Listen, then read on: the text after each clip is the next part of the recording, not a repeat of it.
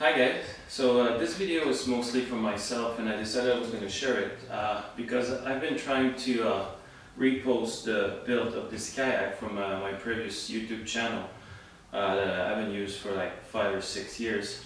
I was not able to bring the video from my other profile to this channel, so what I decided to do is re-edit the video for this one. So this one, as you be able to see, it's just a slideshow of pictures because that's what I did 6 years ago.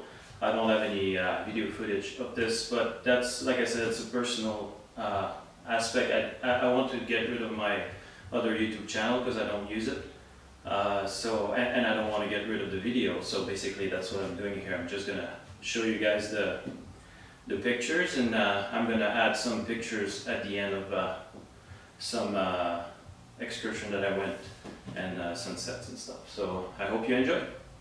So for those of you who would like more information, this kayak model comes from One Ocean Kayaks, and I'll leave a link in the description for you guys, but everything that you're going to see in the pictures is extremely well detailed in that manual, and it's also well described on his website. So on this I'm going to let you go on the video. So the first thing is to put the mold together. So this is the spine that's going to hold all the forms that you see me cutting here.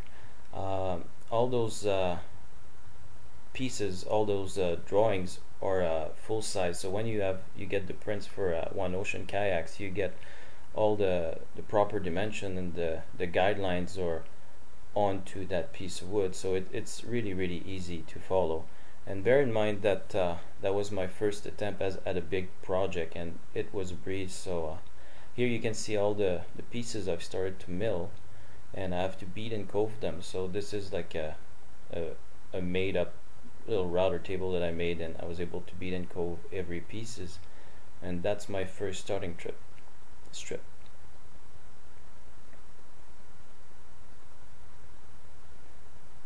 That's the bow and the stern are the same way, so it's a bunch of tiny strip that's able to get shaped to the curve of the bow and the stern, and from there there's a bead at the bottom, and then you can get your strips inside that little groove there. Once again, there's a bunch of staples, and as you go up you want to make sure you measure on each side to make sure that you're closing the hole in even way. And once the bottom is finished, it's just a matter of turning it over and do the top section. So here you can see I'm removing and putting an inlay strip of pine in the middle just to create a highlight, because I knew that the red cedar would actually be darker, and the pine keeps pretty much its color, so it looks pretty nice. On the top section you can see I started laying out the V design front and back of the seating area, and that red cedar is reclaimed cedar that I got from a property I was renting. There was an old cedar stump that was on the property, and it was like roughly like 150 to 200 years old, and it was really aged. So I guess that's why I got that kind of a dark color, and it looks very nice. Now that the staple are all removed, what I was doing is filling up all the holes that the staple have left, and then sanding everything to get it ready for fiberglassing. So this is basically the whole shell that's just wood, and I'm just preparing myself to do the epoxy and the fiberglass. So bear in mind, it was my first attempt at doing any fiberglass, so I was very meticulous and very taking my time basically, because I didn't want to screw it up at that point. So here I'm doing my wet sanding. So I had like the felt marker that was showing me all the low spots, and then by wet sanding it I was able to remove and have a nice finish. And then after that, it's just a matter of turning the whole kayak around again and finish up the little bits and getting ready for fiberglass as well. So here you can see the fiberglass is done on the top, and the hatches are not cut yet, so you do fiberglass everything as if the hatch were not even there. That's the rim. It's a carbon fiber.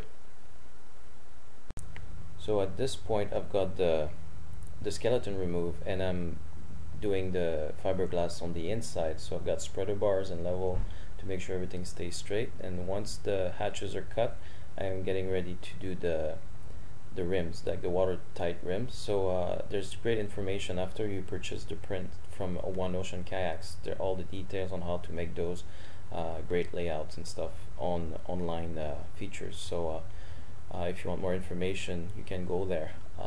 Now that the two halves are fiberglass on the inside, I'm getting ready to do the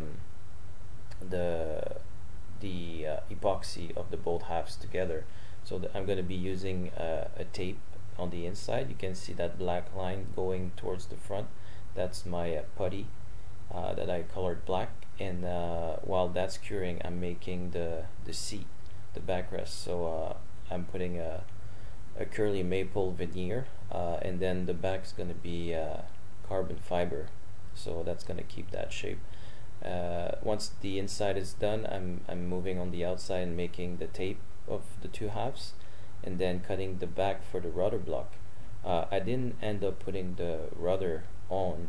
I do have all the material. I just enjoy kayaking that way, and that block is epoxied, and then there's a fiberglass layer on top of it to protect it.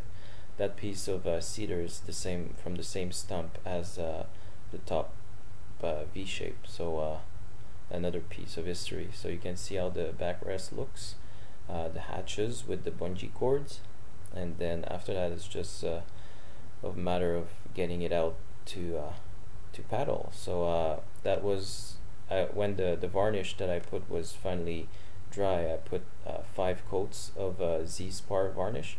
It was time for christening the boat, so I used whiskey, and then that was the next day I went to the water to take a photo shoot of the boat. And now obviously after 6 years there's more scratches, but there's great memories that comes with it. So that's a big lake from where I used to live, and smaller lake pictures that you can see. And I hope you enjoyed this video. Like I said at the beginning, it was mostly for me to be able to transfer that video onto my new channel, because basically on the computer I'm really struggling. So that was the only way I found that I would be able to remove my other YouTube channel and keep my video. So thanks for watching, and don't forget to subscribe.